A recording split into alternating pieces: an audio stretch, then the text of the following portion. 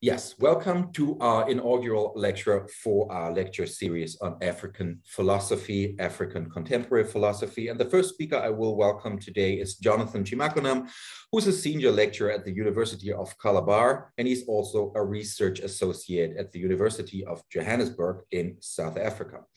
His teaching is, his research interests cover the areas of African philosophy, logic, philosophy of mind, environmental ethics, postmodern and post-colonial thought, and he has published a tremendous amount of papers on a very wide variety of topics.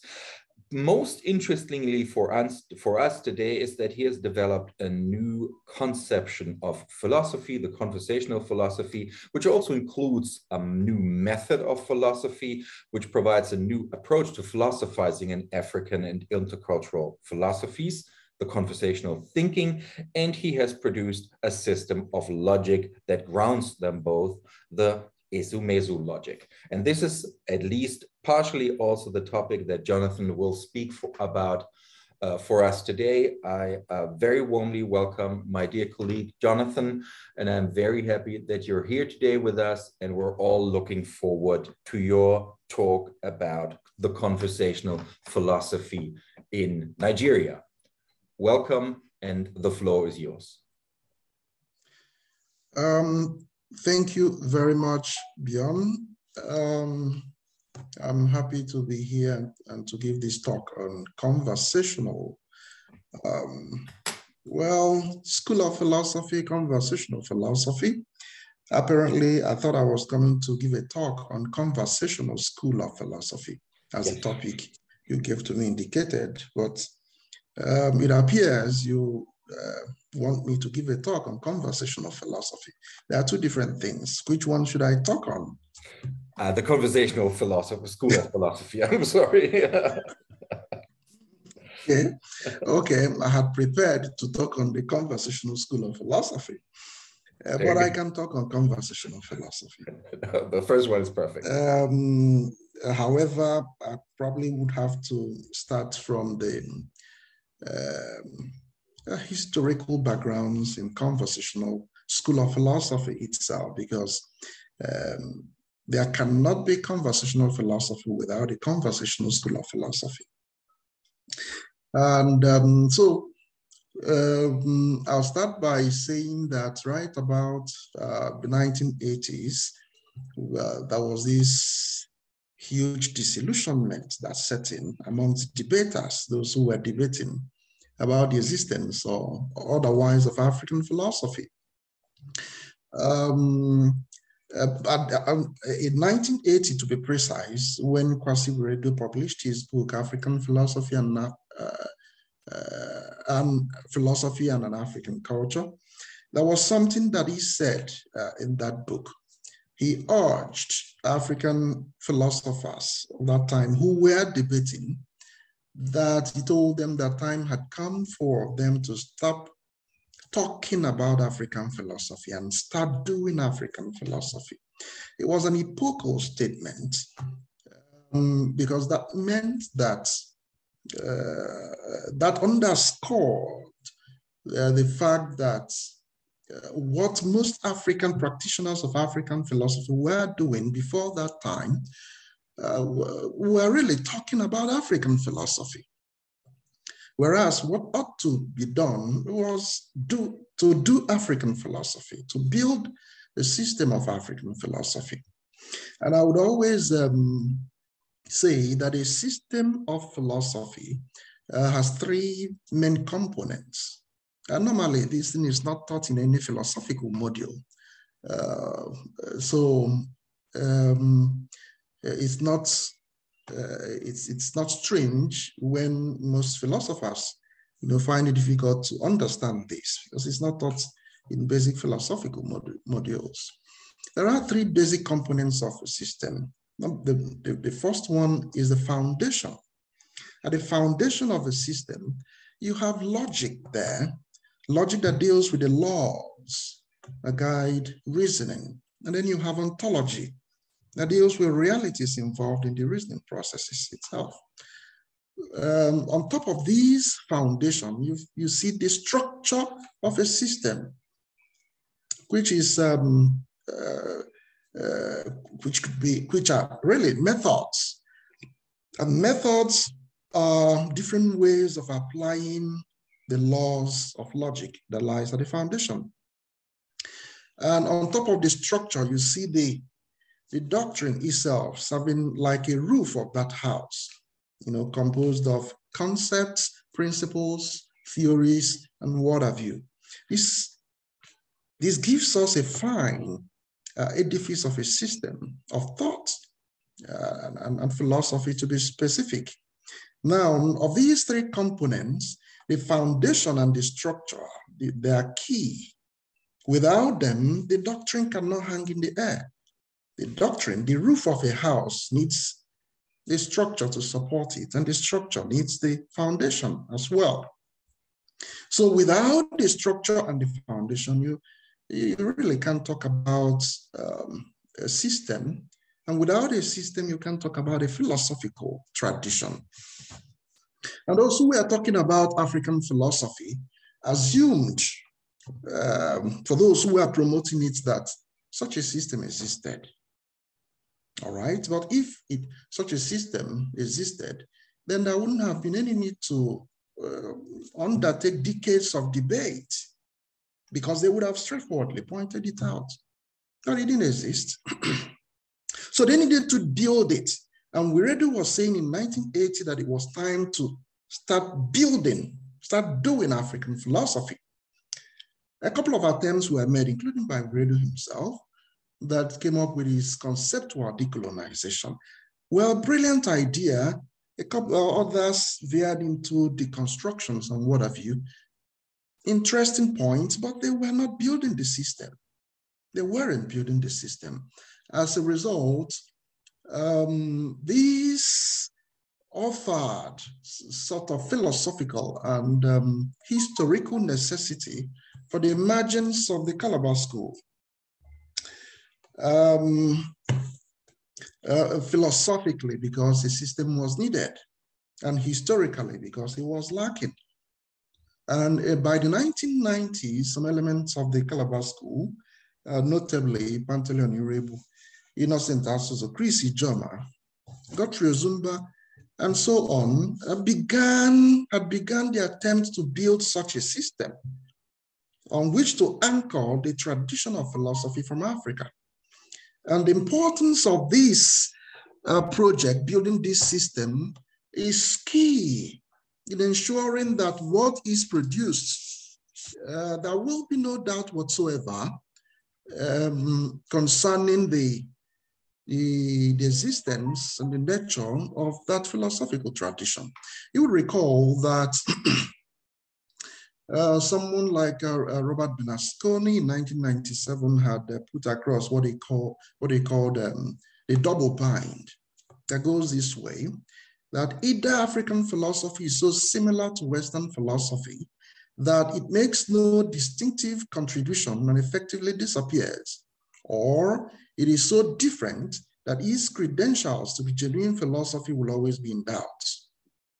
Okay, this double bind that was informed by people from different places, those who challenge the existence of African philosophy, and who claim that what they encounter does not seem to be African philosophy as a discipline that represents a tradition in its own right.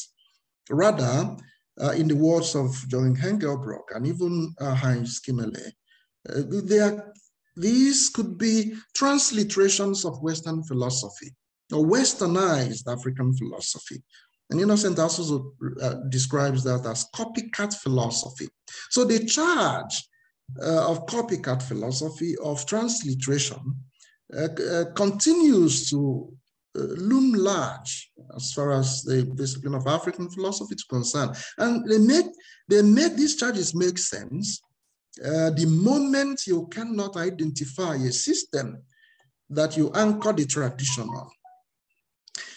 The practice of those Africans who were tutored, who studied in Europe or who who studied Western philosophy, as well as their Western counterparts who come to do African philosophy, by bringing the structure of Western philosophy, the system of Western philosophy, imposing it on African philosophy, sprinkling in, some concepts from African linguistic resources, and then they call such African philosophy, continues to plague the discipline, confuse the students, and mislead the newcomers in the discipline, because it is the system that gives shape to the philosophical tradition.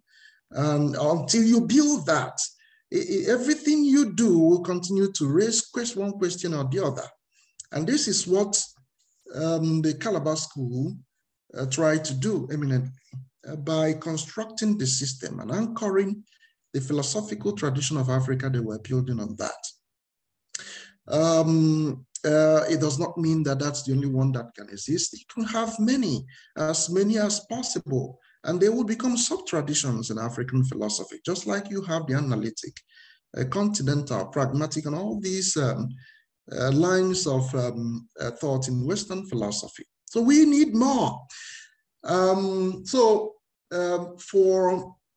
the members of Calabar School, those I've mentioned, and those that, again, succeeded them across the 3 generations that the school has existed, their style of philosophy share a lot in common, and that was why, at a point, I began personally the project of demonstrating the unity of their approach to African philosophy, and I called it conversational in style. And I'll show you why. For example, the approach of philosophy promoted by, that we continue to promote from Calabar School and our conversational school, these are used interchangeably, because at a point, some persons, when our work gained international recognition and people from other places wanted to be part of the movement, and we had to, again, create another name to represent the international dimension of the school, and that was how Conversational School came into being. So they are used interchangeably, Calabar School, Conversational School.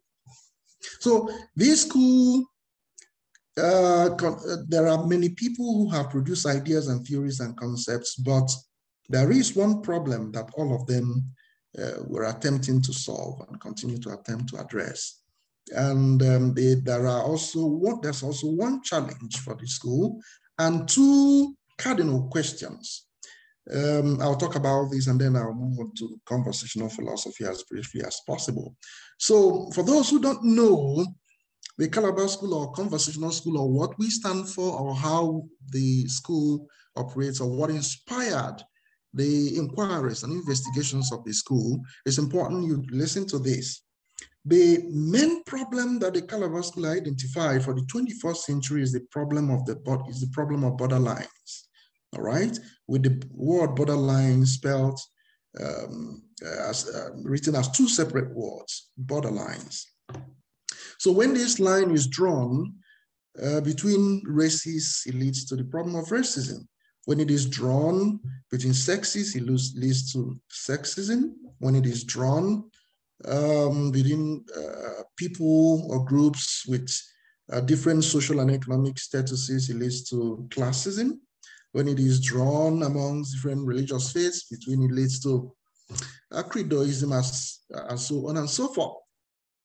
So the challenge, therefore, is how to identify the root cause of this problem of borderlines and provide ideas to address its various ramifications.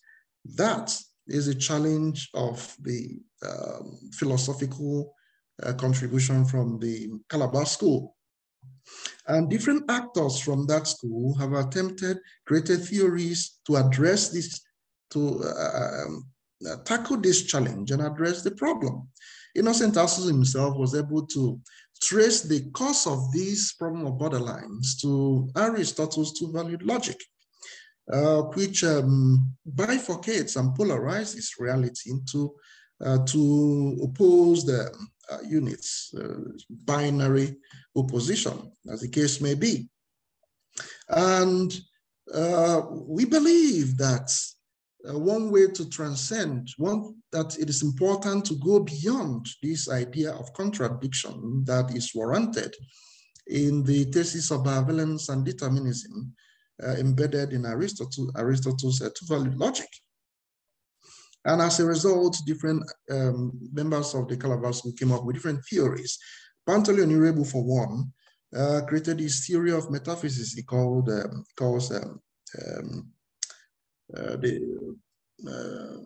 beam of metaphysics and all that, with epistemological and ethical ramifications. And this ontology is called ontology. And he used the concept of being belonging to demonstrate how to negotiate this binary contradiction. All right, but before I go into that, the two main questions that these actors raised a lot of different questions to enable them drive the theories they were propagating. But I sum up those two questions, they raised in two. Namely, does difference amount to inferiority? And number two, are opposites irreconcilable? Okay, so Pantaleon used the concept of being belonging to demonstrate that a difference does not amount to inferiority, it amounts to variety. And opposites are actually reconcilable. And this, again, was done by other people. Innocent Assus used the concept of complementarity. Godfrey Ozumba used integrativism.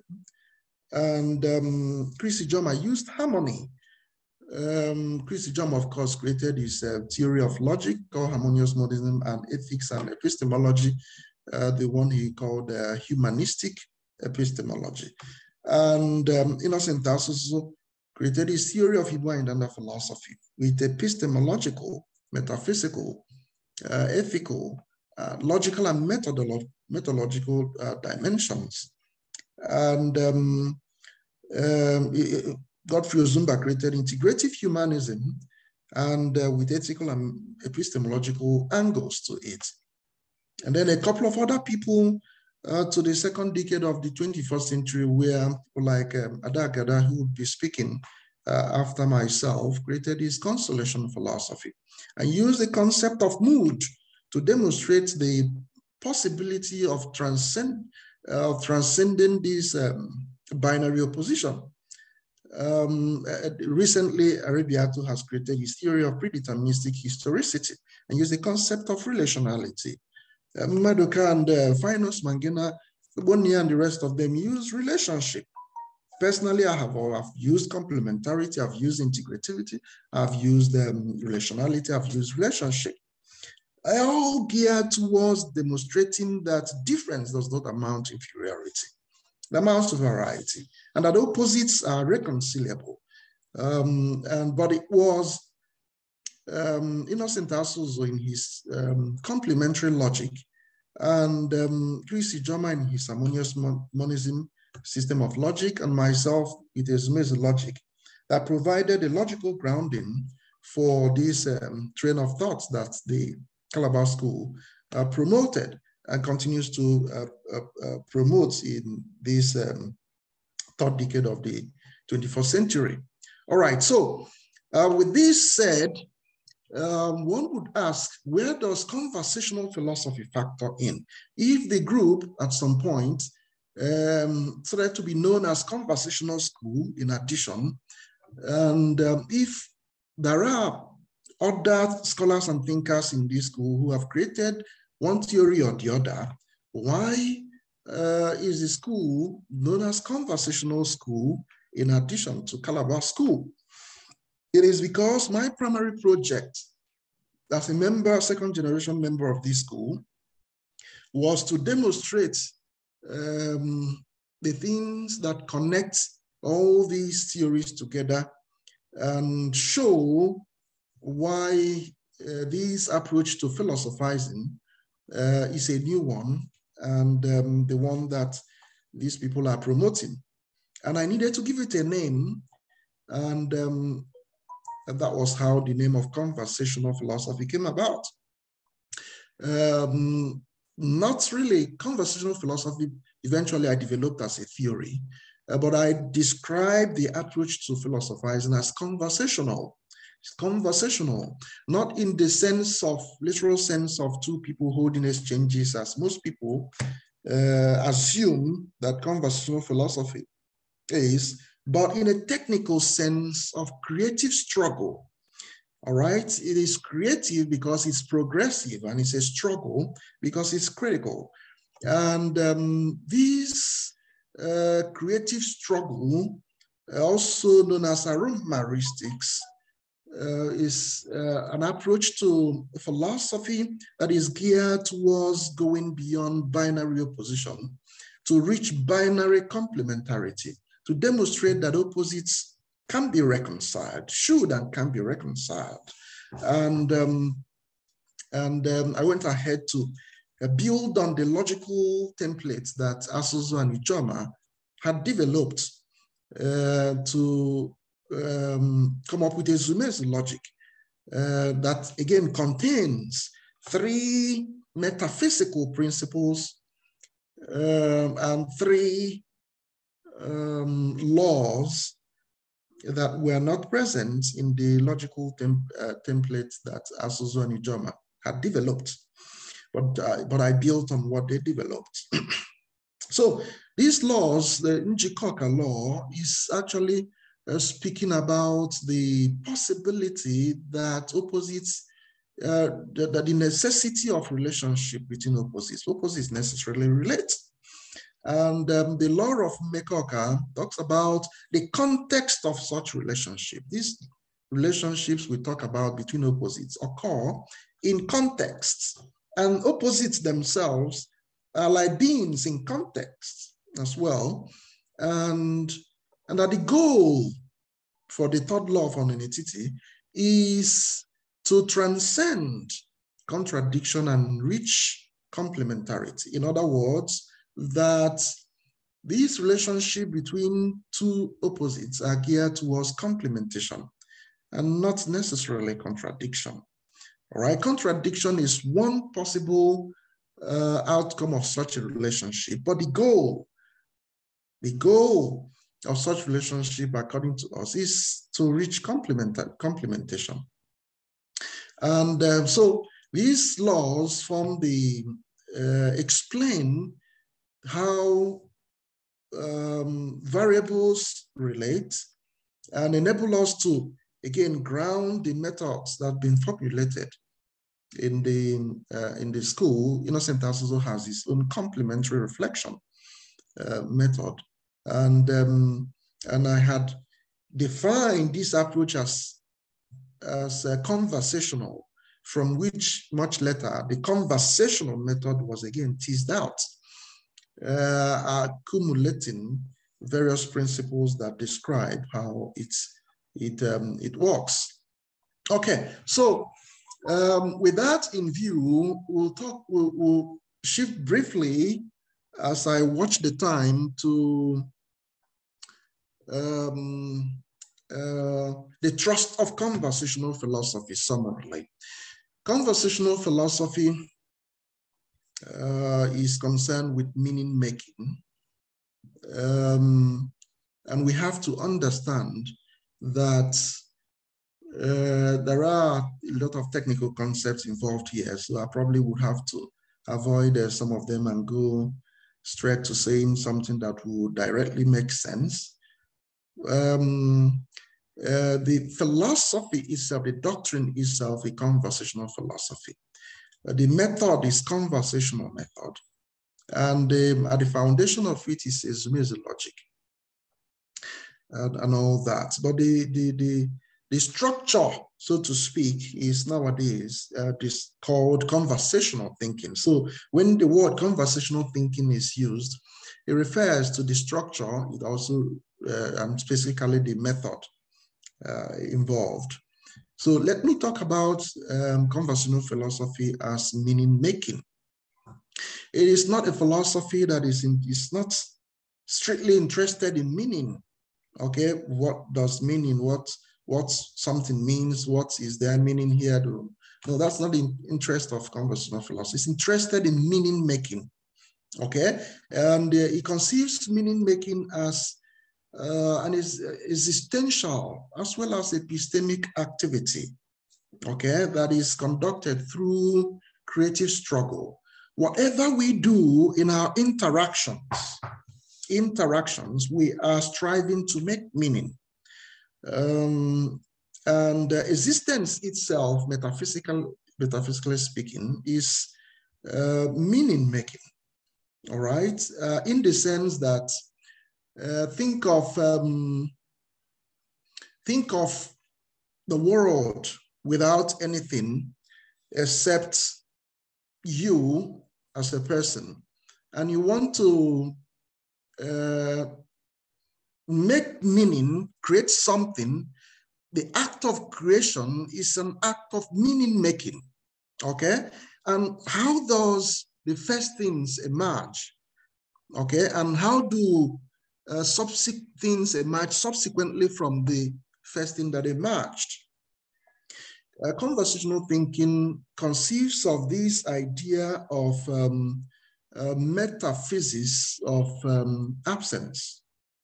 Okay, if we say that this object, there's nothing like this object, and we want to create it, we create it by meaning making, carving it out of the metaphysics of absence. What that means is that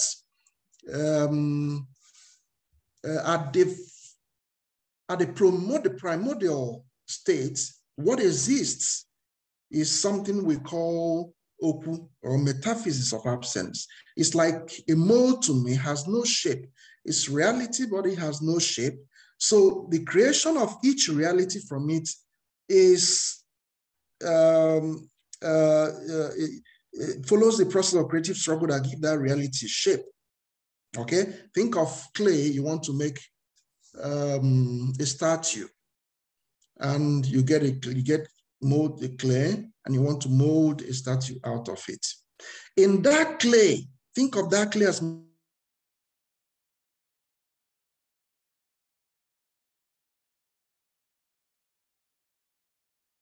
is there. But each one you mold that, to give that one a shape. And that one becomes something that exists. You have created it out of the metaphysics of absence. The clay is there. But the pot, you can't see it in that clay. You can't see that statue in that clay. But it's there. Until you create it out, it does not exist.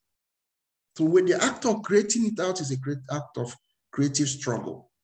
It's a struggle because it's critical. It's creative because it's progressive. It's technical. It's really very difficult to explain in simple language. But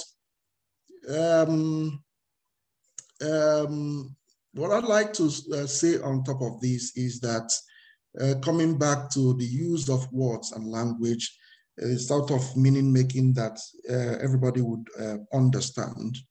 When you bid to do whatever you want to do, communicate, teach, explain yourself, express yourself, you are making meaning. And this meaning making could be internal or external. In other words, when you are engaged with someone at that level of communication, and the person speaks, the person is a significist, just as you are a significist. The words that a person is using are signifiers, but the words themselves convey ideas that are called signified. Okay? And but that they signify themselves, the words themselves don't carry any meaning. They're ideas. So what I am saying now is I'm conveying ideas. I'm not conveying meaning. I cannot convey meaning. The meaning must be met within me and within you, the listener. When you hear the words I'm saying, you would have to take it inside of you, try to process the words, and associate the ideas you receive. You don't receive the word, you receive the ideas, you associate it with your own set of words. And you try to make meaning out of those words, your own meaning. And the process there internally is also creative struggle. If you succeed in appreciating what I have said, then you have approximated. Then we have created what we have approximated transference of idea. But it will never be perfect. It will never be complete. What I convey, the meaning I have in mind, cannot be exact same thing with the meaning that you, the receiver, have in mind. What we can best hope for is approximated transference of idea. And sometimes when that is not achieved, it leads to collapse in meaning, conversational setting, crisis in meaning setting, and so on and so forth.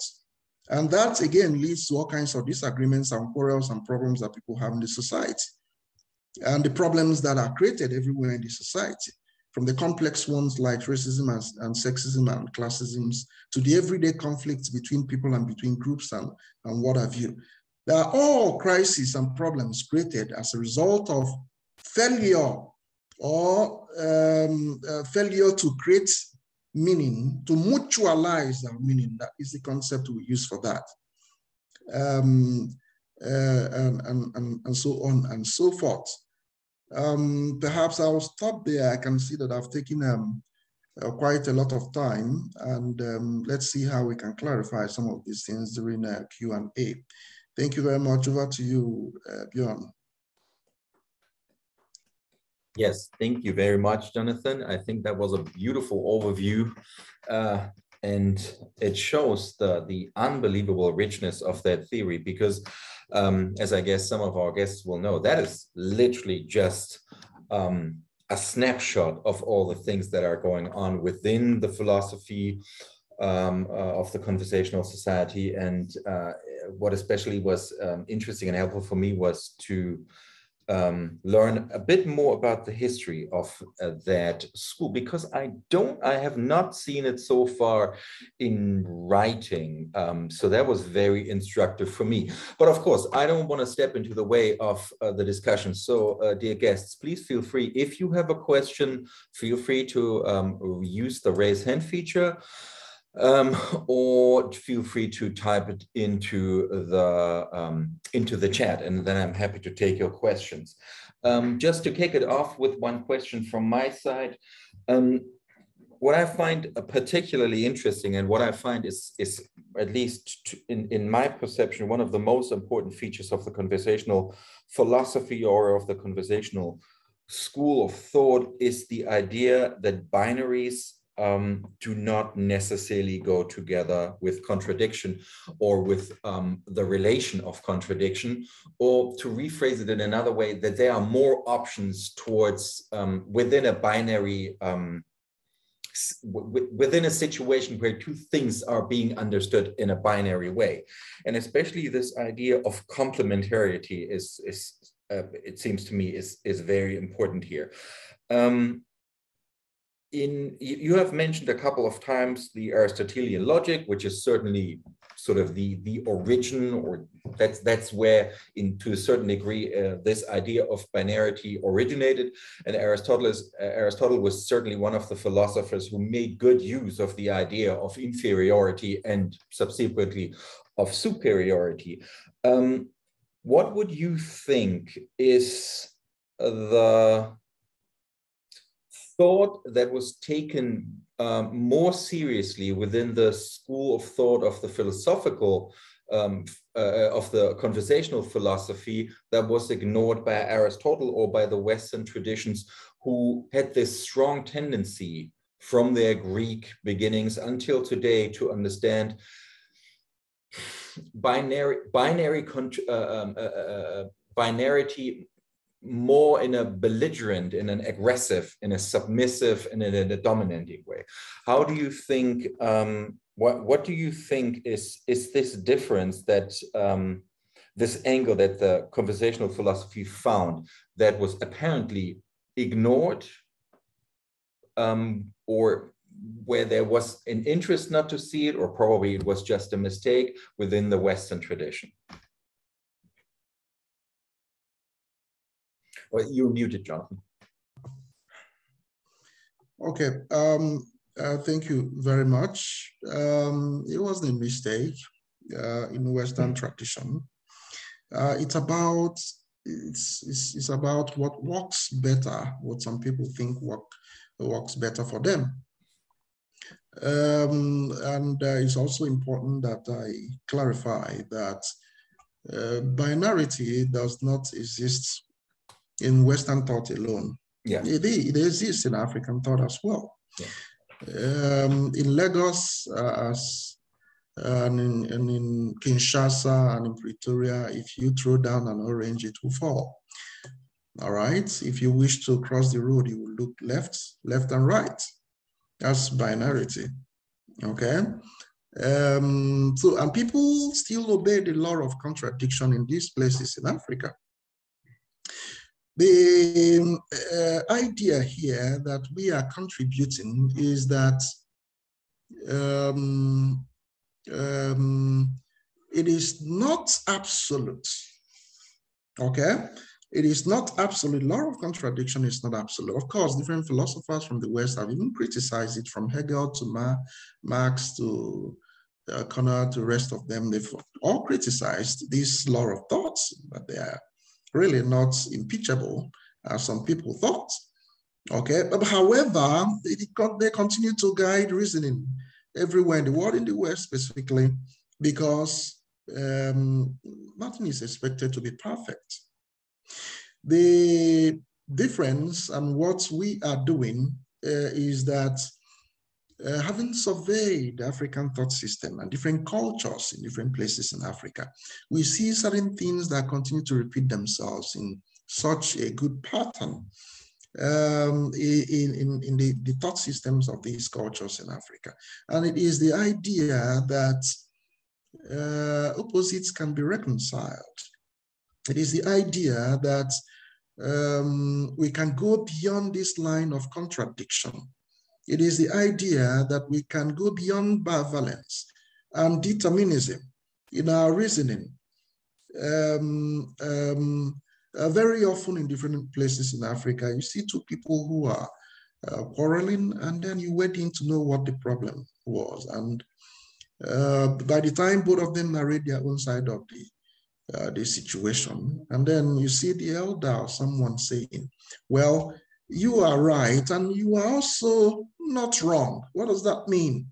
It means that there are, both of them at some can meet themselves halfway, because they all have a legitimate explanation to the situation they are involved in.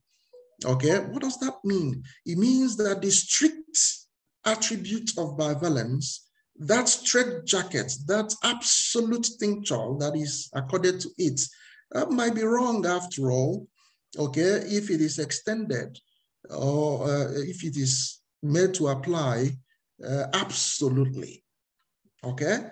There are situations where you can have exceptions, and the drive towards reconciling opposites is to see if we can widen that space, broaden that horizon, you know, that geography where we can have more exceptions than not.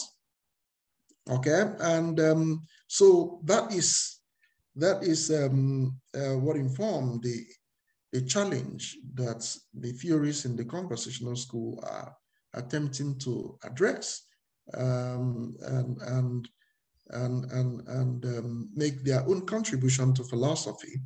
and as something again that is quite central to the philosophical thinking in Africa. We know that A and B could be opposites in such a way that they are diametrically opposed.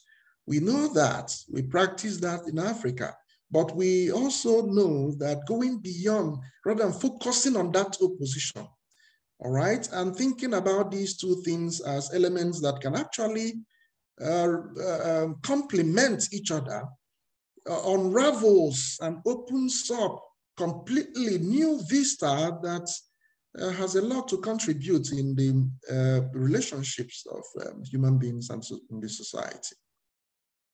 Thank you. Thank you. Very nice. Let me read out a question by Paul Michael, and then I'm going to give it over to you, Zachary. So Paul Michael asks, what is the role, if any, of other departments of philosophy in Nigeria, for instance, Ibadan, Ife, or Lagos, in the building of the foundation and or structure of contemporary African philosophy? Great. During the 60s, 70s, and 80s, the departments of philosophy in Nigerian universities that wafted great intellectual energy included some of these ones that he mentioned: University of Ibadan, University of Ife, University of Nigeria, and Nsukka. And then afterwards, you see other universities like University of Lagos, University of Port Harcourt joining, and all that. It was when they were in their decline in the 80s that University of Calabar, Department of Philosophy, came in. The roles they played was in keeping alive the discussion, the talk about African philosophy. Okay, this department, the actors in these departments, as are actors everywhere who were talking and debating about African philosophy, were keeping alive that subject. They weren't doing African philosophy. They were talking about African philosophy. As difficult as that might sound to hear, it's the truth. They were talking about African philosophy, and they contributed. Some of them eventually in the 80s and the 90s tried to produce some work, excavate some cultural worldviews, and come up. You can see J. Olubisodipo and the work that he did with Barry Allen and a couple of other ones that were, but the question is, how much of these works are really, how much of these works would you really look at and say, okay, we can say that these works are anchored on a proper system of African philosophical tradition in its own right, as I explained at the beginning of my talk. Okay, and there were also other scholars from those places who not really proposing or giving us new ideas, but raised questions. These people raised questions in their works that challenged people to think deeper beyond what was common at that time. Some of them tried to foresee the project that the Conversational School, Calabar School, eventually started doing. If you talk of the likes of Godwin Shogolo and what's his name from University of Lagos, the late Momo from University of Lagos, and all that, and quite a number of people. These guys raised questions and made contributions that really indicated that we should be doing things differently. We should be doing things differently. And you can see that those were really important contributions as well, because some of the elements of the Calabar School in their works would always reference them as people who justify the sort of work that they are doing in the Calabar School. So that is it. Thank you. Thank you. Over to you, Zachary. Hi, thank you again for your talk. I thought that was super interesting. I was just wanting to know a little bit more about this notion of meaning and meaning making. And I guess just to clarify, not to impose any kind of material phenomenological distinction, but does the notion of meaning making involve drawing of boundaries in and around both entities, I guess, out in the world, as well as like phenomena within inside of us? Is this kind of like a general thing, or what? Can you just talk a little bit more about meaning making? Okay, so two things. If we go back to the old question of metaphysics about where things came from, all right, where do things come from? Then conversational thinking tries to answer that by recourse to the idea of metaphysics of absence, in which things that weren't there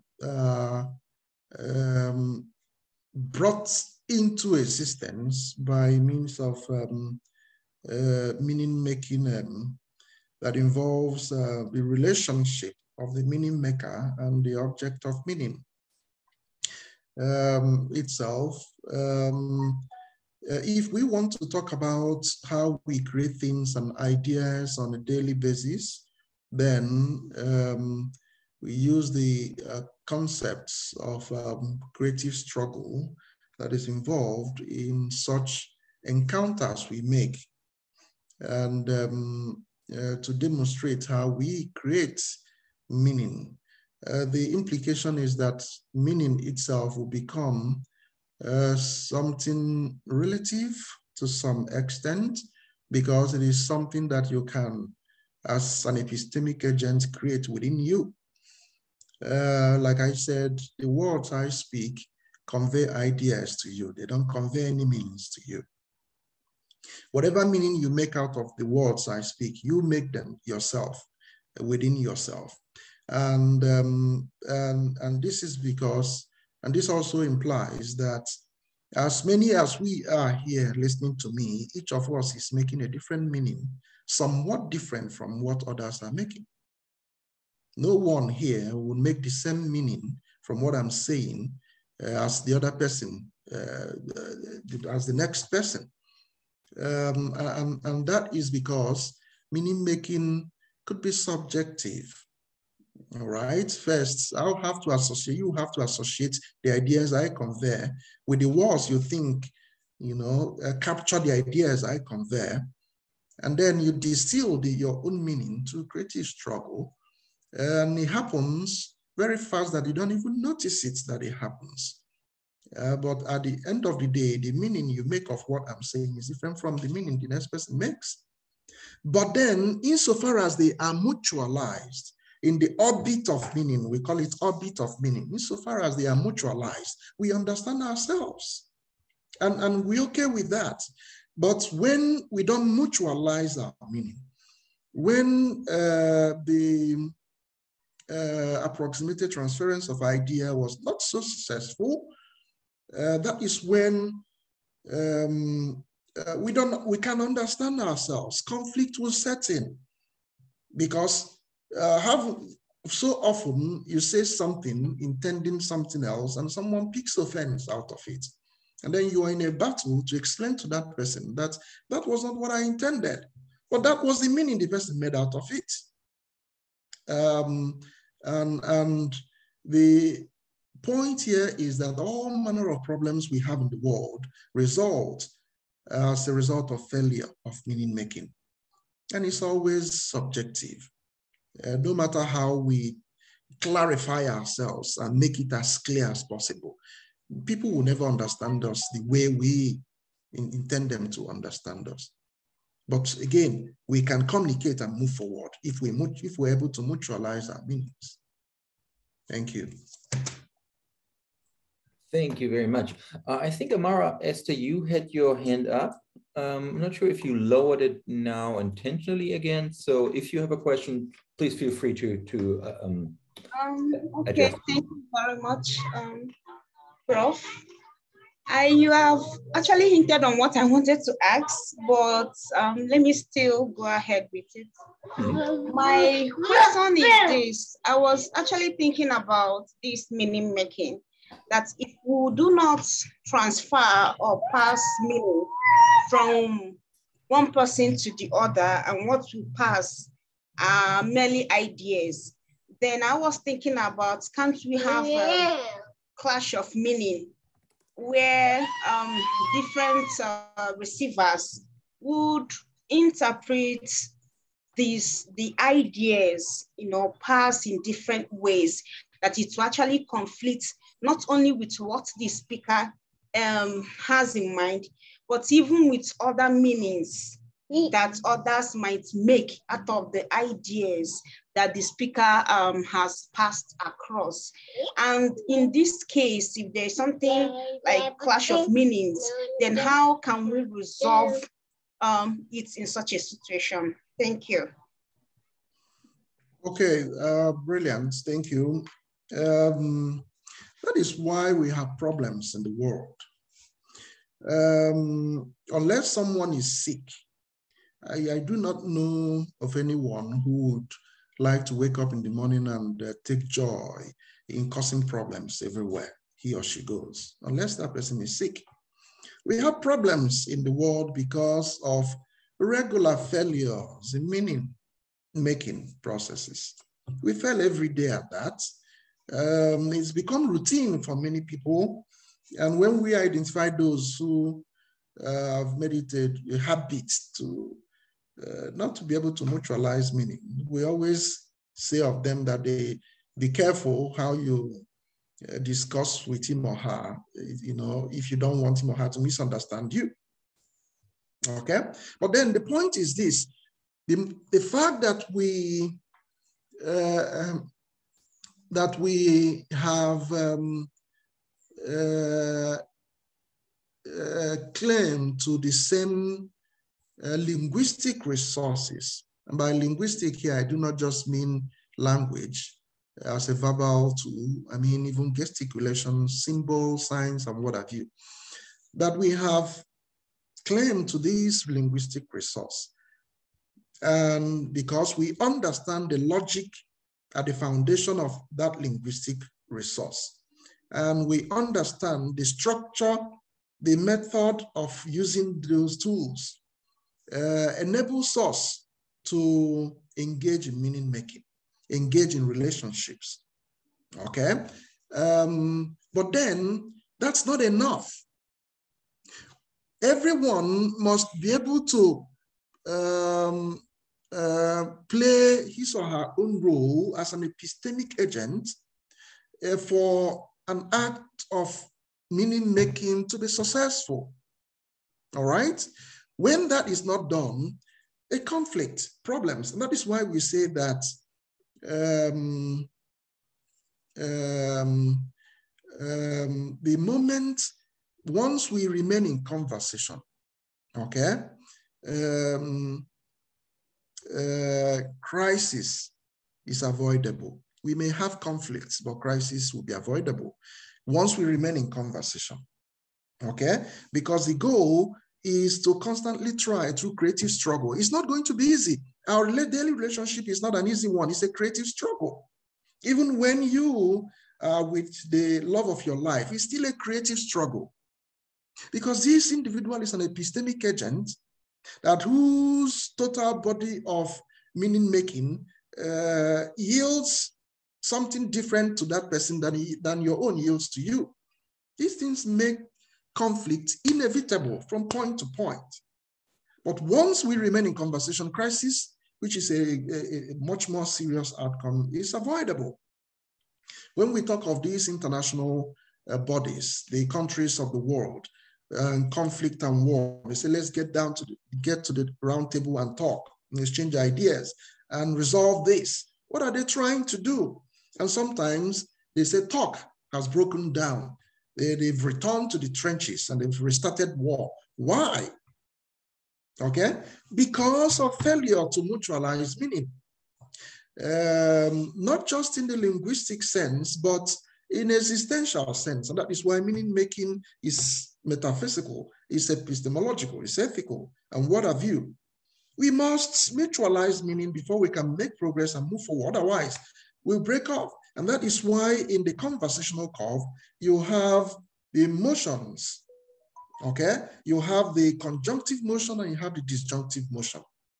All right? When we are opposed variables are moving together, they are in conjunctive motion. Why? Because ontologically, it is a necessity by the principle of relationality that opposites variables must interrelate, because no variable is an ego solus. So they enter a conjunctive motion. But then there is a point where that conjunctive motion cannot go further. Okay? And that is the Benoke point.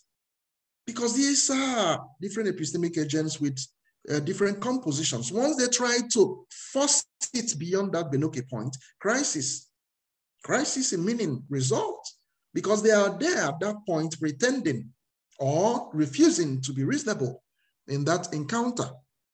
Crisis in meaning making occurs. And so this is some of the basics that can explain why these crises are inevitable, and they will continue to reoccur because we are all epistemic agents on our own, with our own peculiarities. You can wish away the circumstances of our unique existence in meaning making. You can wish it away. And all that. So no sooner that we had come together, disjunctive motion will kick in. We'll break apart again. We'll quarrel. We'll separate. We'll go our separate ways. We'll fight, only to come back again. Because necessarily, we must have to interrelate. And if you take this to epistemology, we try to say that using the principle of context dependence of value in ethics, we say that value, okay, of whatever shade is always contextual. Our epistemic claims are always contextual. There's always a context. This is the principle of contextuality, grounded in the law of Mekoka that I spoke about in his mesologic. Okay, these contexts are what makes us who we are uniquely, and we can wish it away. We can throw it away. And that is why we say that context obsesses facts. Context obsesses facts. Okay, there was something that is true or is in this shape, in this context. Move it to another context, it takes another shape altogether. Something that is pleasing to you here, go somewhere else or be in another situation, it becomes displeasing to you. Context obsesses facts. And that factors epistemology, ethics, metaphysics, and different conceptions of conversational philosophy. Thank you. Thank you very much, Jonathan. I've just noticed, Evaristus AU, you have a question as well. Maybe it's possible that we address that question after we have listened to Ada. We will have some time to talk together then. But now I would like to introduce our colleague, Ada Agada. Thank you, Jonathan, so far. Thank you very much. Ada has received his PhD from University of Nigeria in Nsukka. He has taught African philosophy and intercultural philosophy classes in universities in Nigeria and Germany. He is recipient of quite a few research grants, for example, of the John Templeton Foundation, Alexander von Humboldt Foundation, and the Johannesburg Institute for Advanced Studies, and the American Council of Learned Societies.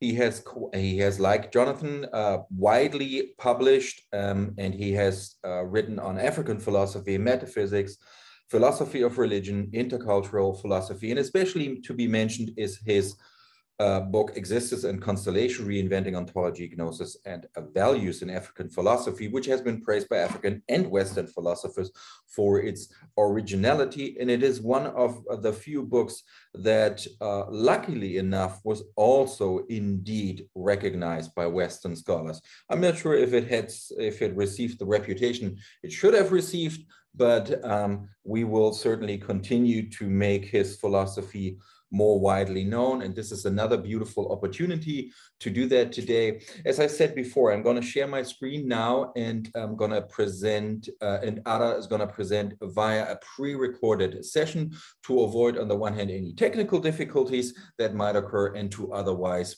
avoid any problems that might result from Ada's hearing impairment. So also to remind you, while that video runs or after that video, if you have any questions, please put them in the chat so that Ada might read them out and then he can answer them for us all. Okay, let me quickly start sharing my screen. And let us now welcome Ada Agada and his talk on consolationism. Hello, everyone. This is Dr. Ada Agada. I'll be speaking on the topic, the philosophy of conservationism. Good. Now I proceed with my talk. I'll start sharing my screen now.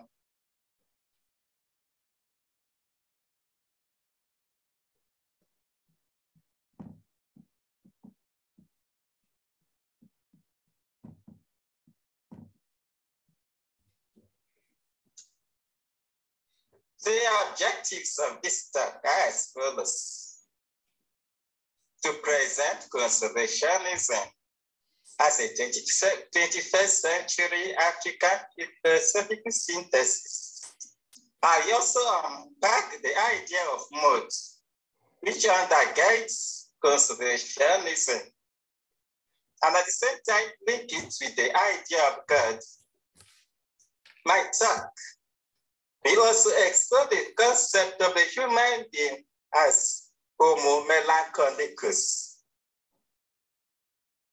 Finally, I will conclude by responding to two basic questions of conservationism, namely, is the universe pointless?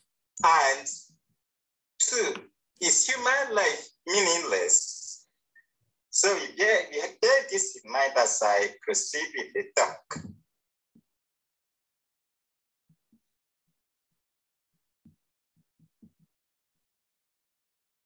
Consolation and conservationism. Conservationism is a term I coined to describe the philosophy of conservation, a 21st century African philosophical synthesis that seeks to respond to the two basic questions of is the universe pointless and is human life meaningless? So the third conservation is a third category that captures the condition of entities that exist in a universe that may be described as tragic, a universe that strives, that reveals evidence of striving, of yearning, even as the goal of this striving can never be attained. So conservation is a third category that captures that tragic condition of yearning entities that never reaches their goal, that never reach their goal.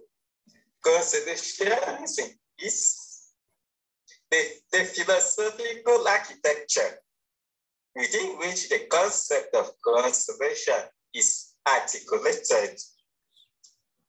So while conservation captures a condition of entities in a yearning universe, conservationism is a metaphysical system, the intellectual architecture under which, within which the conservation is articulated.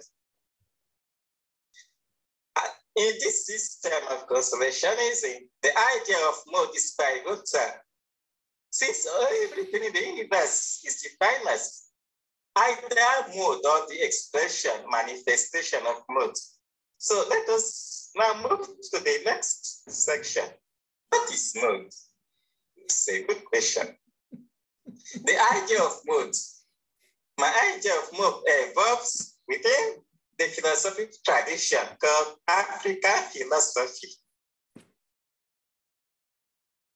It follows from my quest for a fundamental principle, within which I can articulate a comprehensive metaphysics that accounts for the reality of the universe and the condition of human beings. The search for a fundamental principle is not entirely a new one. The philosophers Blessed Tempest, Mejechi, Mogobe Ramose, and Innocent ourselves in their different ways try to identify fundamental principles that will enable them to articulate a thoroughgoing metaphysical system.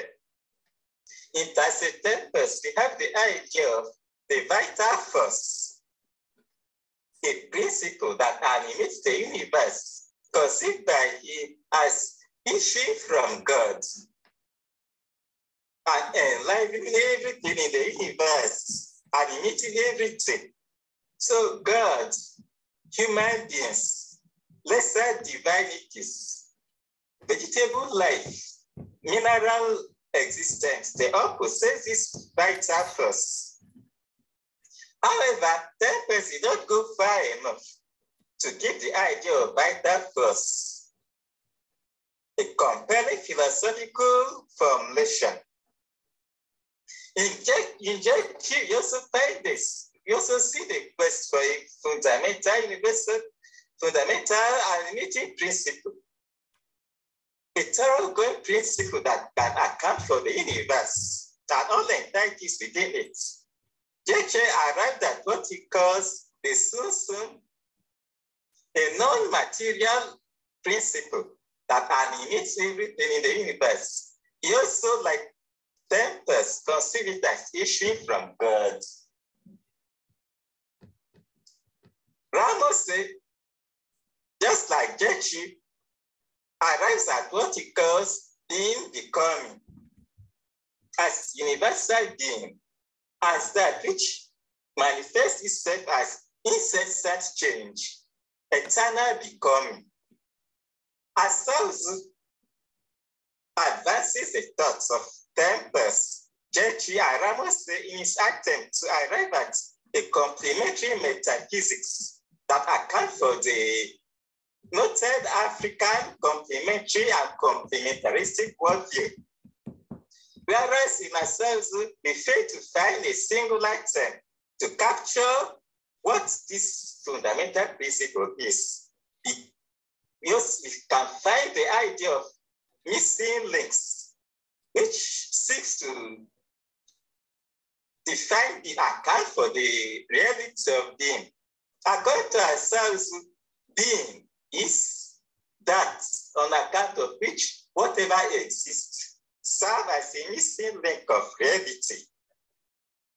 So we can see that from Tempest to get to ourselves, there has been an attempt to identify what being is. Why Tempest speaks being with vital force, and Jetri with sunsum, and Ramase with being becoming, or eternal becoming, or change. Ourselves is not directly forthcoming. It does not identify anything that we can call being. Rather, it tells us that being is that on account of which anything that exists serves a missing link of reality. So with ourselves, we find a question mark. It suggests that being is that which is incomplete. That whatever is universal, that being which is indeed universal is that which reveals itself as an incompleteness.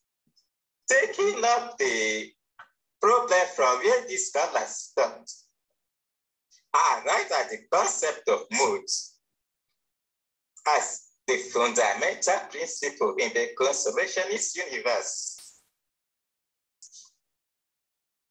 I realize that for mood to account for entities in the universe, to extend the universe in any satisfactory manner, it must be able to tell us, account for the reality of physical as well as immaterial or non-physical phenomena.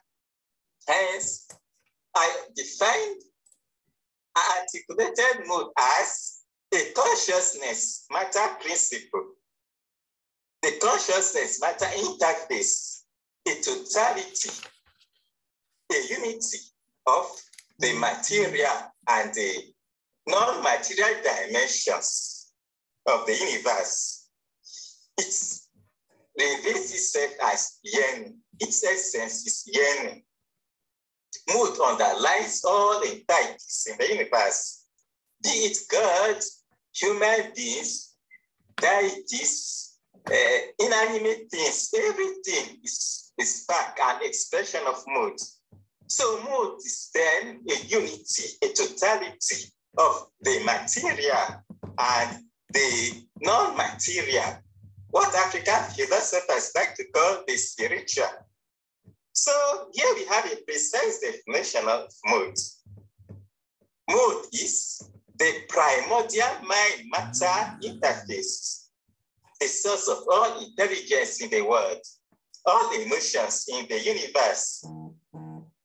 It is that where a borderless border, where borders distinguishing the phenomenon of mind from matter are constantly transgressed, so that it makes more sense for us to talk about phases of reality, that is, the material and immaterial phases of reality, rather than strictly minds and material realities.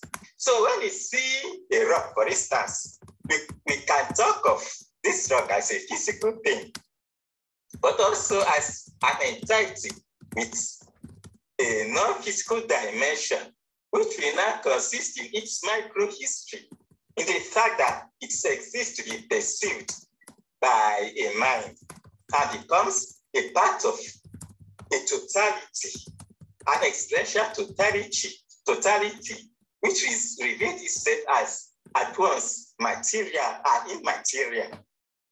So mood is a primordial mind-matter phenomenon, a principle that animates the universe, infects and affects everything in this universe. Nothing escapes mood. And since mood is defined by the essence of yearning, it is always an incompleteness. So the incomplete being, which ourselves struggles to articulate, emerges as the incomplete mind-matter phenomenon of the consolationist thinker.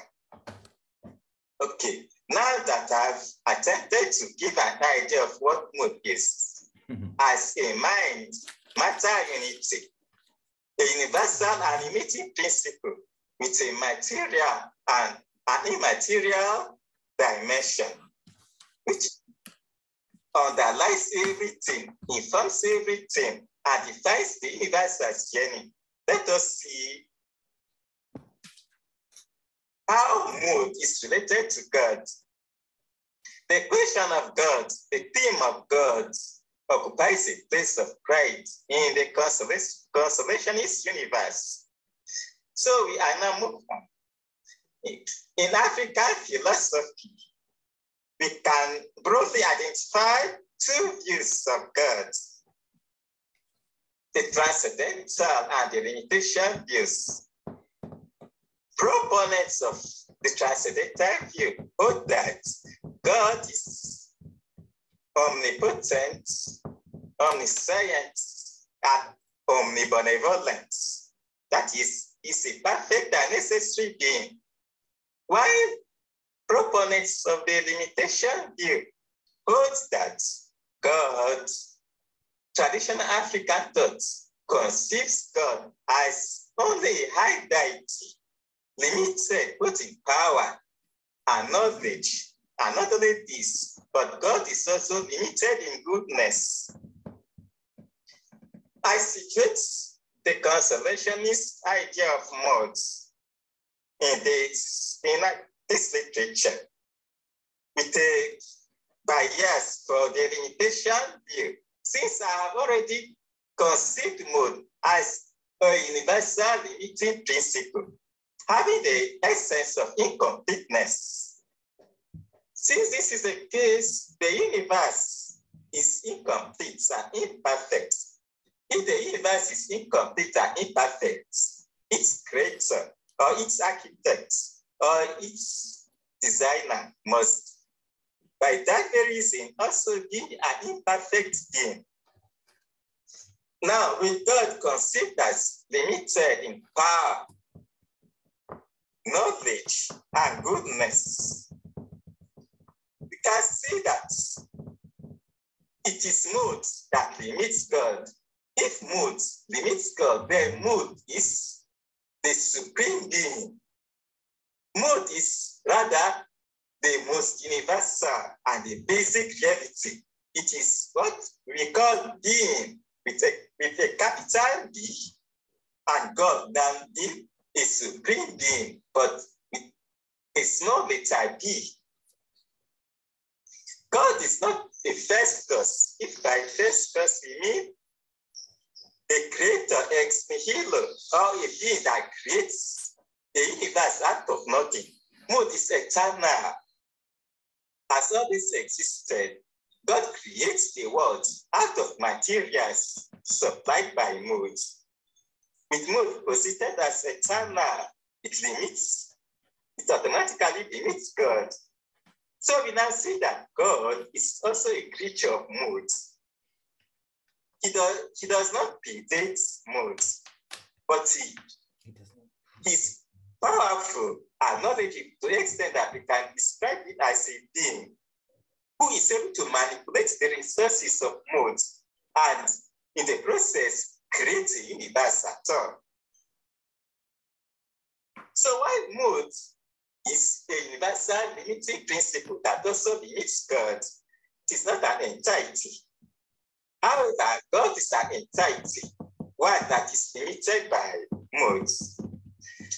Thus, the world that God creates out of the resources of mode is a dated world within a universe that is eternal and animated by the phenomenon, the principle of modes.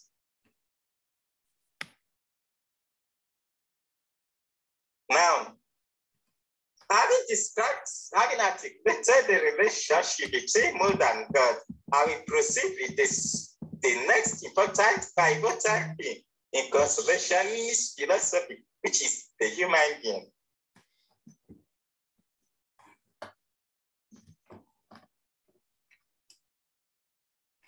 But before then, I will emphasize that the universe of mode is a tragic universe, because it is a universe of journey, one in an eternal process of becoming, with a goal which human beings cannot discern, but which must endure all the same. Since this universe reveals the character of striving, they cannot be striving yearning without a purpose. Although we cannot identify exactly what this purpose is, it must exist for there to be a becoming. However, there is no harm in speculating. Consolationist philosophy speculates that the goal of the universe is perfection, the attainment of perfection or completeness, the elimination of moral evil as well as physical evil. Yet, since the universe is eternal becoming, continuous change, unending striving, this goal, according to the speculative system of consolationism, is unattainable. If the goal of perfection is unattainable in a striving universe, such a universe is a tragic universe. In such an imperfect universe, the one in which we find ourselves, evils are real, but what we call physical evils, harm that may be caused by factors beyond the control of human beings, as well as moral evil, which is harm caused by factors instigated by human beings. In such a universe, these evils are real. They are incurable, although perhaps through our human efforts, we can ameliorate these evils. So we then have a tragic universe, but not a pointless universe. A pointless universe would be one without a purpose. But our universe is thinking, trying the universe. It must then have a purpose. We may not know what this purpose is, but it is certainly out there. And since this universe cannot attain its self-indicated purpose, it is a tragic universe. And all beings that exist in such a universe are tragic beings. Now, I articulate the concept of homo melancholicus. The term homo melancholicus simply means the melancholy being. I use it specifically to describe the human being as a conscious being. We can, of course, extend it to all entities in the universe that are capable of feeling and thinking, or have the ability to feel and think just like human beings. So the homo melancholicus is the entirety that finds itself in an imperfect universe, one it did not create, whose purpose the being does not know. Although such a being can speculate about the purpose of the universe as perfection, the term melancholy is used in a technical sense to describe the fact that the homo melancholicus is a being fit for conservation and not perfection. This being is capable of evil. It is a victim as well as a perpetrator of evil in a world in which its existence is tainted. It persists for a while, actualizes some of its goals, and then it moves out of existence without reaching any knowledge of why indeed it exists and the purpose of the universe in which it finds itself, beyond speculation about perfection being the goal of this universe. For the being of constellation, its condition is melancholy. And melancholy involves the capacity to balance the affects or emotion of joy and sadness. For although the melancholy being is able to actualize joy in its meaning creation processes, sadness is always its condition. It always falls back on the mood of sadness. Its joy merely highlights the ever-present meanness of sadness. So melancholy describes the balancing act of joy, of the act of balancing joy and sadness, of continuously seeking to maximize the emotion of joy while diminishing the emotion of sadness. A being condemned to such a balancing act is a melancholy being. Such a being, I have said, is a homo melancholicus. The human being is precisely such a being. Homo melancholicus, the meaning of life is the pursuit of the maximization of the emotion of joy from moment to moment. And such a being is also a being of consolation. The meanings we create in our lives, which enhances, increases our joy, constitutes all that we have. They constitute our consolation. But then when we ask this question, if joy is real, does it mean that human life and the universe are meaningful? We already seen that the universe is a tragic expression of mood. Is this universe meaningful or pointless? And is human life also, which is situated in this universe, is it pointless or meaningless? We have seen that the universe is not pointless. What about the human being? Well, the answer is rather pessimistic. I'm afraid human life is ultimately meaningless. Why is this the case? Because pain and suffering, they follow homo melancholicus from birth to death. Indeed, we create more meanings from moment to moment in the maximization of the affect of joy. But for how long can we continue to create this meaning to increase our joy, to prolong our conservation? We can only do that perhaps not more than 100 years for most human beings. And for those who may be lucky or maybe unlucky, for not more than 120 years. The normal lifespan of human being will probably never stretch beyond 130 years. So the meaning creation processes cannot last beyond 130 years. Eventually, Homo melancholicus is condemned to death. But death is said, it is not the event of death. It's said that it's a tragedy, the source of the meaninglessness. It is a fact that the life of Homo melancholicus comes to an end without this being reaching certain knowledge about why it was born, why it had to exist, and why this universe in which it exists in its turn has to exist. So we see that there is ultimately incoherence that marks the life of Homo melancholicus. One, it does not know why it was born, why it exists. Two, it does also not know why the universe exists beyond the speculation that the universe might exist to achieve perfection. One which consolationism tells us is impossible.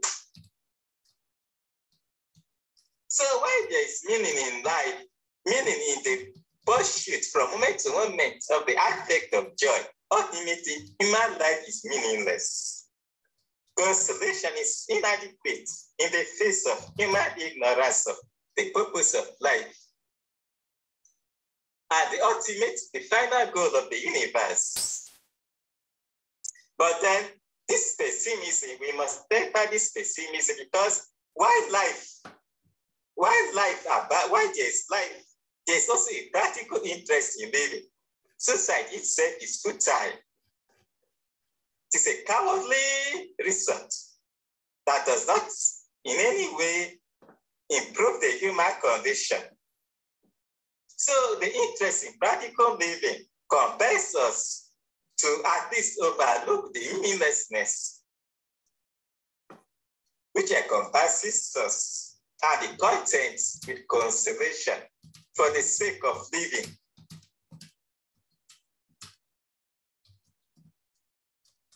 Now, so the universe is not pointless, since it is in a state of eternal becoming. Becoming is motivated by yearning, by striving, with this striving pointing at the teleological concept of perfection. True, this perfection is impossible, but it is indicated. And even if we may be wrong, if I can be accused of speaking anthropomorphically, of projecting human hopes and interests into the objective universe, the fact that this universe is eternal becoming indicates that there is indeed a purpose toward which it strives. This purpose, of course, may not be perfection, but the purpose is there. Since there is such a purpose, the universe is not pointless. It is human life that is pointless, as I've already submitted. Thank you for listening to my talk. I now proceed to take questions, if you have questions to ask.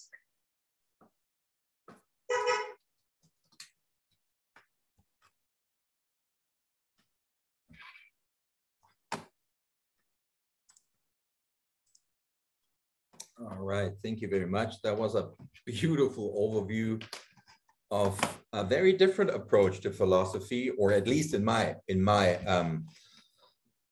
opinion, a very different approach to philosophy, even though we, of course, have a couple of premises that are shared. I would like to hand it over to you, Ada. I'm going to quickly let him know.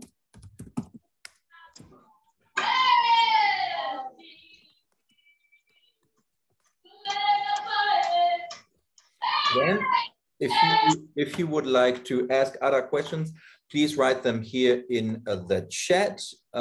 We have a first question from Evaristus. Ada, if you wouldn't mind, please address this question, and I'm going to quickly take care of some technical problems that happened here in the background. Let me quickly check with Ada. I hope he is still with us because we're experiencing some technical problems here.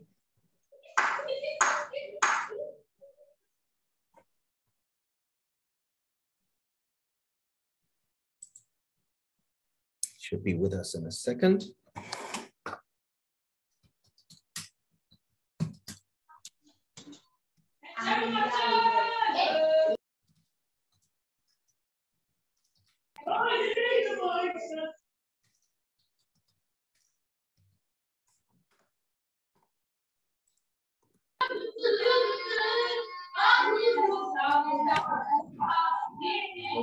My message now.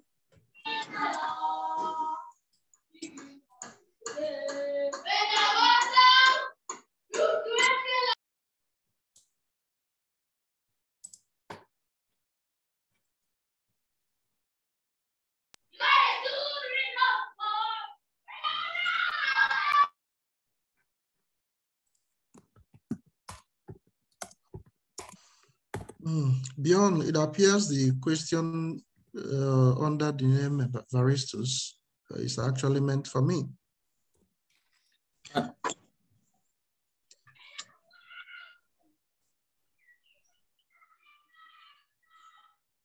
Oh, you're right. Wait, wasn't there another? Oh, no. Okay, let me, but I'm still trying to reach out to Ada. I'm not sure if he is, I still have him here. Yes, please feel free to address that question. I'm sorry, Jonathan. I quickly try to fix this problem here with Ada. Just 1 second. Okay, but for our viewers, for those who are here as well, Ada has slight hearing impairment, so he may not be able to hear you if you use the microphones. That is why Bjorn is asking that you write down your questions there in the chat and Ada will respond.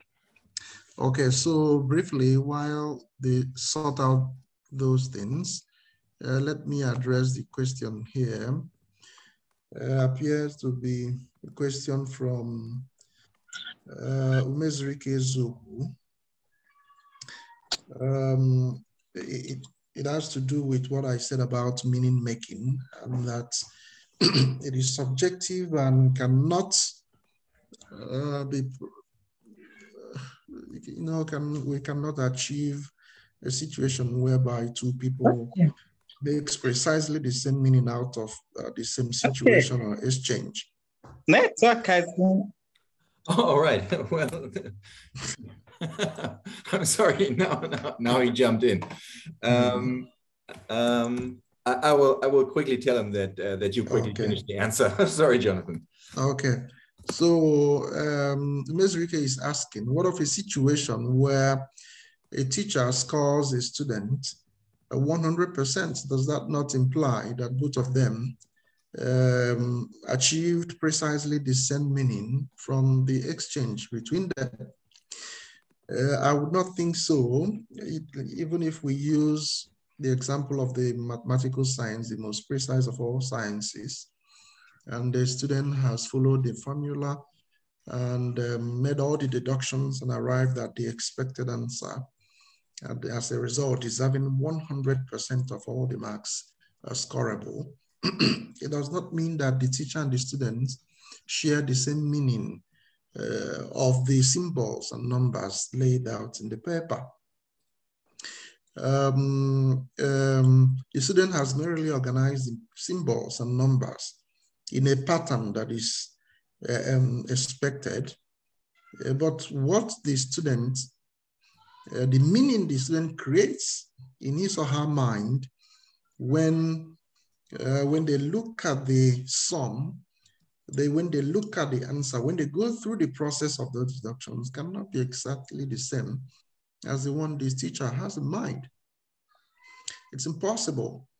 These people have two different minds that can structure reality and exercise creative struggle differently. Sometimes we think we see the same things, but we don't.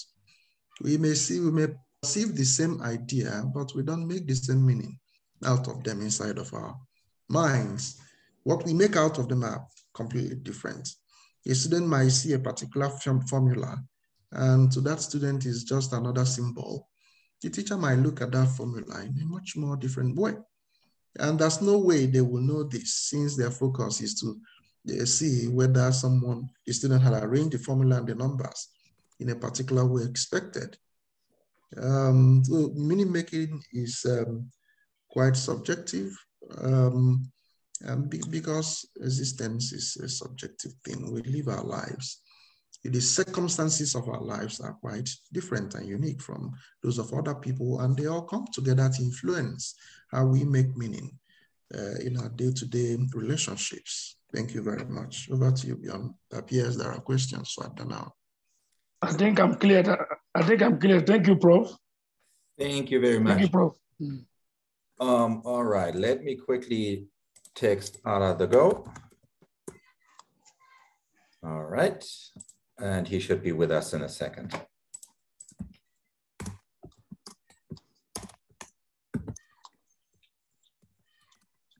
Okay, this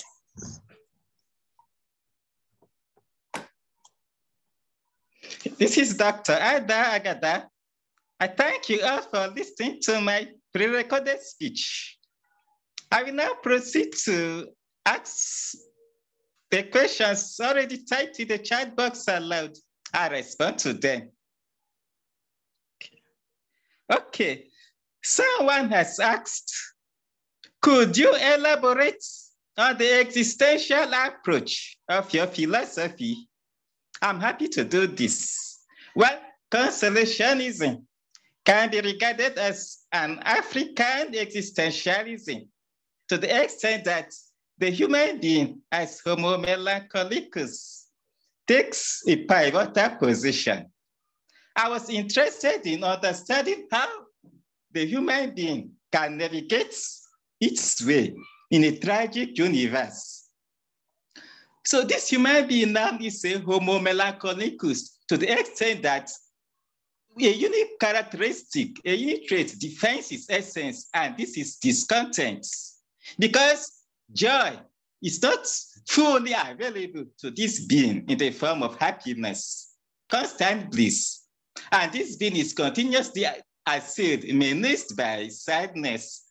So since this is a being that continuously seeks the diminution of sadness from moment to moment, and the maximization of the emotion of joy, also from moment to moment, such a being is a Homo melancholicus.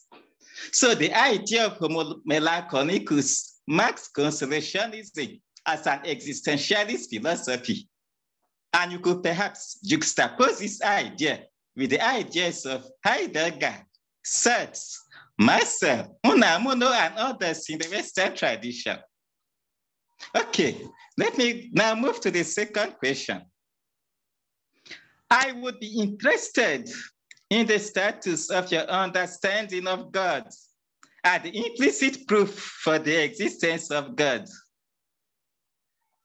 Well, as I already noted in my pre-recorded talk, there are two views of God in African philosophy.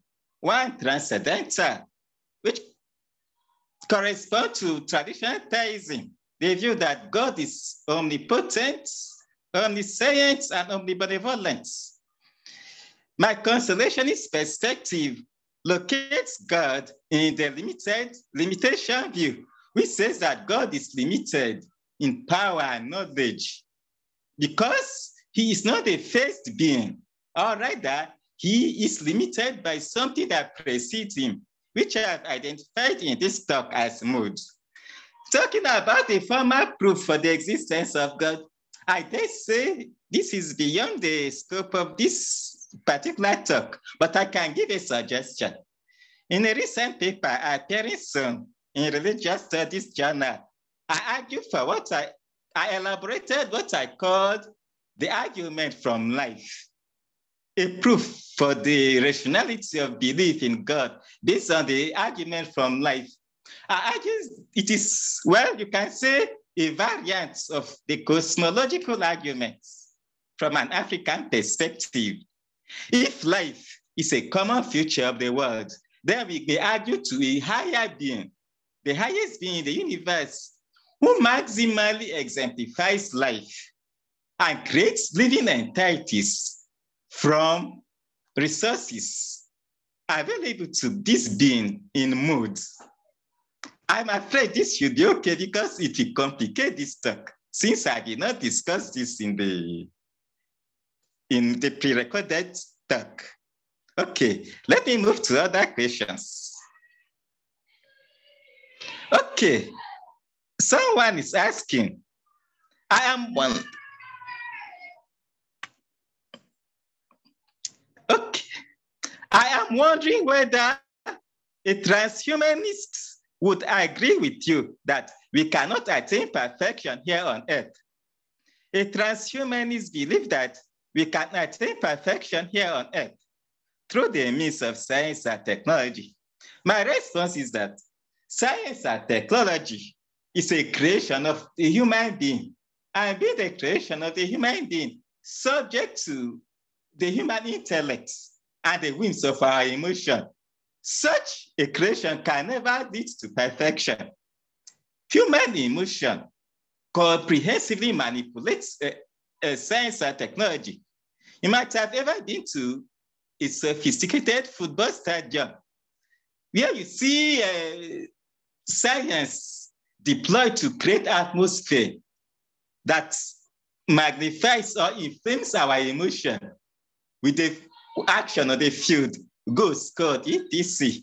You may also talk of the television, all the comfortable gadgets, the internet that have been created, they are only the service of emotion. What of nuclear weapons, nukes that have been produced to massage the pride of nations, which now threatens humanity? So what transhumanist equipments or gadgets or facilities or whatever can be produced that can reach its perfection, since it must bow to human emotion, it must bow to that instinct, that discontent that drives Homo melancholicus. The very definition of a human being as Homo melancholicus in a tragic universe automatically means that whatever triumph science and technology can achieve in this world will also be put to the service of evil. For this reason, I will not put my faith in science and technology. Okay, here's another question. What is the consolationist view of suicide, taking into cognizance the meaninglessness of life in an imperfect universe? Well, suicide is also futile. It achieves nothing.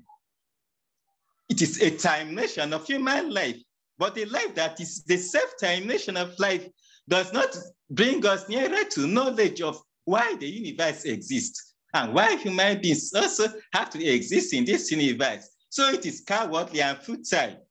It is a braver option for us to live out our days, seek consolation, be comforted with this, and then exit the stage of life in our ignorance.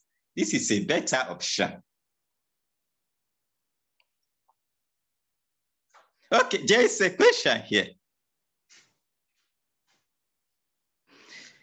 Won't consolation philosophy predispose one to Pollyanna syndrome, the tendency of being too optimistic about life?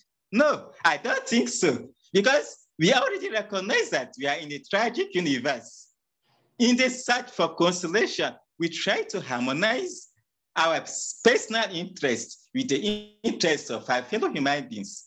In this search, we are vividly aware of our limitations, as well as the limitations of our fellow human beings.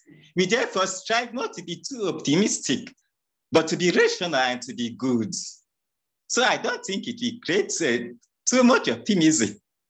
This is a curious question because I've sometimes been accused of being an African pessimist.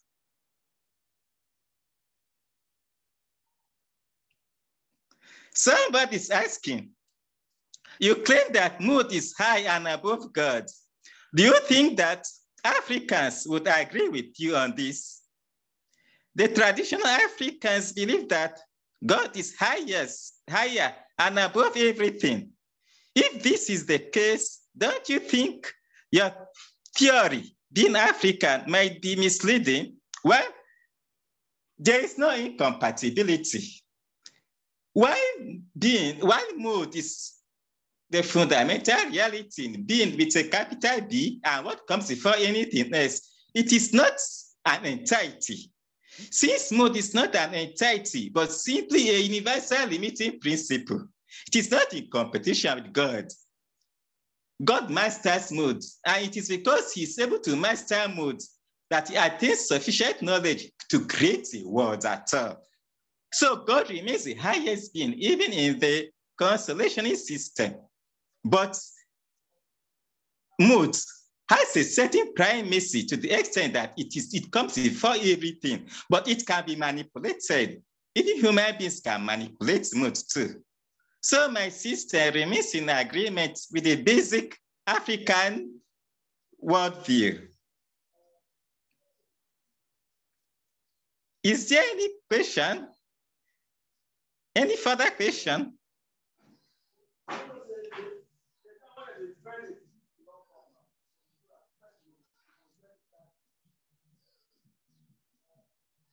So someone is asking, but living is more futile and tortuous. If one is tired, why can't he or she take the bold step of exiting the stage of existence? Why cling on? Because suicide terminates life and reduces the number of consolations that are available. That leads us to at least ask questions. It is also an act of self-violence. It avails nothing. Our weariness does not change anything.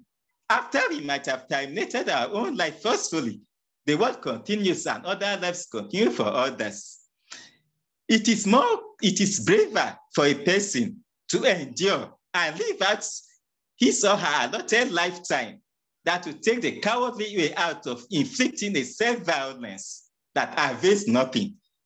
The problem is that it involves an act of violence that terminates possible other moments of meaning that may be available to this being, e.g., in eating delicious meals, procreating, interaction with friends, and other moments of meaning. They are cut short in the most violent way by the option of suicide, which also avails nothing.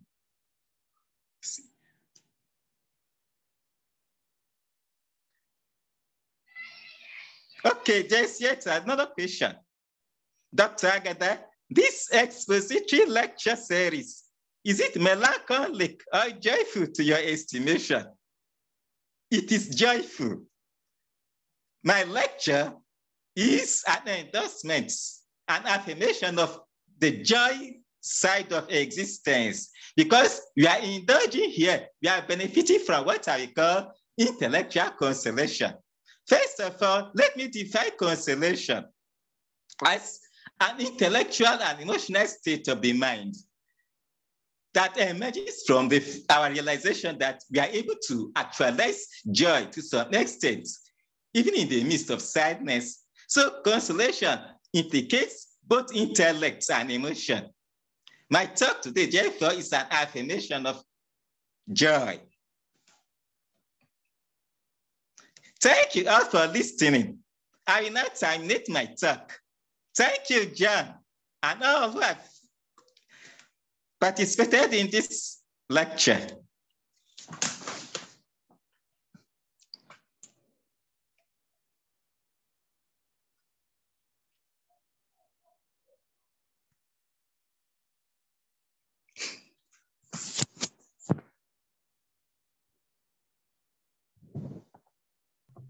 You're muted, Bjorn. Oh, boy. Thank you very much, Ada. Let me just quickly thank Ada here in writing so that he knows All right. I've just posted something in case this is a sensitive area. Some of you might not be affected by that. Some of you might be affected by that. There's no shame in that. Just please know that there are resources. Please feel free to reach out to these resources. Do not try to deal with that on your own. There is certainly something, there are resources that will be available to all of us. Thank you very, very much. That was a brilliant insight in contemporary Nigerian African philosophical thought. It was a great overview. It was a lively discussion. I thank you very much. I'm very sorry. This is why I was a bit distracted, because apparently a couple of our dear African colleagues could not join. We tried to fix that on the side. If you have colleagues who could not join, just tell them to get in touch with me. I'll try to fix that. I think in most cases, the problem was that you have to log in with your Zoom account before you can join the meeting. As far as I can see, that these were the problems. So, but it would be a shame if, you know, this is why I spread this information quickly. It would be a shame if we lose somebody because of that silly technical problem. All right, Ada, thank you very much. Jonathan, thank you very much. This session has been recorded. It will take a little moment. You know, it has to go through university and everything before it will be made available, but it will be made available at one point. I hope to see you at the next lecture. At the moment, it is planned to have a lecture which will cover contemporary philosophy in Ghana. In case you would like to reach out, if you have questions, if you have advice for me, what to do better, if you have recommendations, or if you would like to speak yourself in this series, please feel free to contact me. Again, thank you very much for our very dear speakers. It was a beautiful event. In case you need anything, in case you have any questions, feel free to reach out. Let me quickly thank Ada again.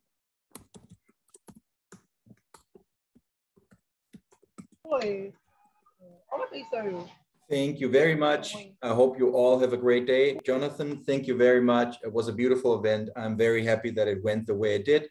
Thank you very much. See you all soon. Thank you, everyone. Goodbye. Enjoy the rest of your day. Thank you. Thank you. Thank you. Thank you. Bye-bye. Goodbye. Thank you. Bye-bye. Love you all.